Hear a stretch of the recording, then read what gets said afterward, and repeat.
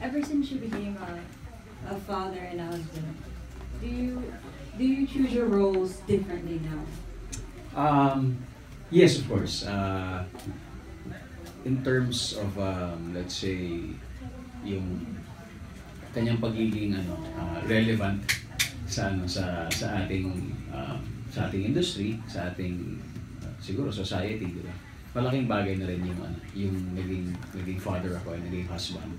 Why? Because maybe I can say that I can take on more serious roles because of the level of maturity that I have gained throughout the years and because of my choices, di ba, in life.